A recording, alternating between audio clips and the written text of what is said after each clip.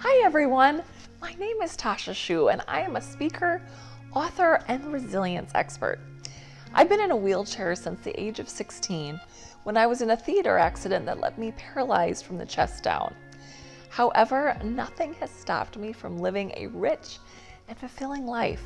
I travel around the country speaking to mostly middle and high school students about mental and emotional health and teaching them how to be resilient in their own lives. I also speak to adult audiences and do virtual engagements too. I've put together this vlog to show you what it's like to go on a date night with my husband, Doug. We work really hard to make sure our busy schedule always includes a date night at least once a week, especially in the summer months when it's nice out.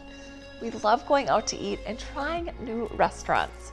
Enjoy! So before Doug and I go on any date nights, we always have to make sure that the places that we're going to are accessible, wheelchair accessible, no steps, and can get around. Yes, I'm wondering, is your building wheelchair accessible? I'm gonna say no, since we have stairs climbing up to our floor. Okay, and do you have a back entrance at all that's accessible? No. Okay, all right, thank you for your help. Yeah, Yep, you too, bye-bye. Not that place. thank you for coming. Yes, I'm wondering, is your building wheelchair accessible? I believe so. There's like a little step to get into the front door. Otherwise it's all wheelchair accessible. But there is a step in, because I'm in a power wheelchair, so I couldn't do a step. Oh, sorry. Yeah, that's the only thing that's just getting in, yeah. Okay. Okay, well, thanks for your help. Alright, sorry about that. No, that's okay. Alright, thank you. Have a good Yep, day. yep, you too. Bye-bye. Bye.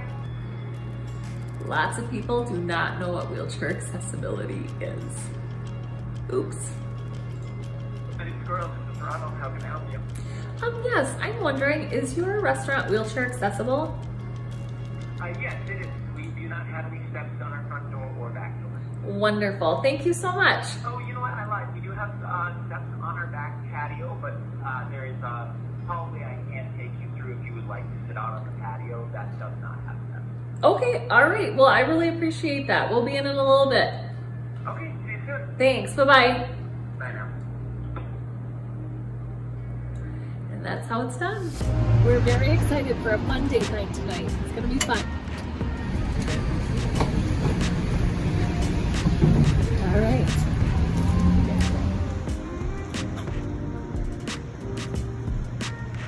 Can't forget the Tino. I always have to bring that with. And he also takes my headrest off. I don't like to bring that in.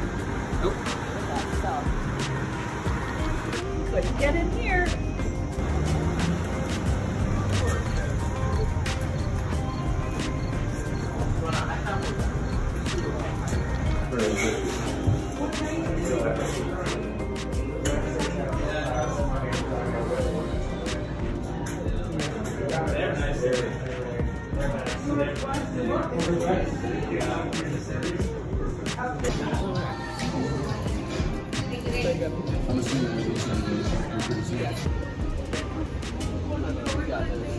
We're trained professionals here.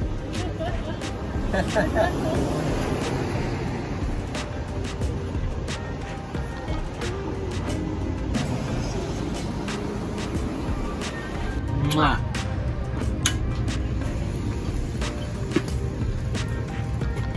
I said food is fantastic. Squirrely, not just squirrely. As you can see, date night as a wheelchair user looks just a little bit different.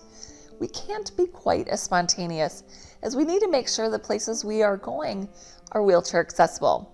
Once in a while, we find ourselves at places that say they're accessible, but in reality, they're not. Either there's a step up or the turn is too tight to get in the door. And sometimes the front of a building isn't accessible, but the back is. So we've been able to get into some buildings through a back door.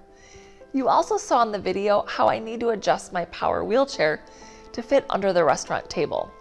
If that's not possible, I will pull up to the table right next to it, because tilting all the way down at a regular height table is not as comfortable for me.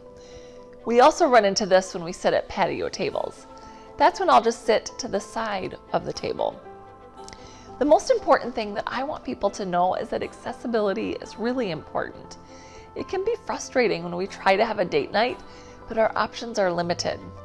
This particular date worked out really well, because by the third phone call, I found a place that we could go, and we had a great time.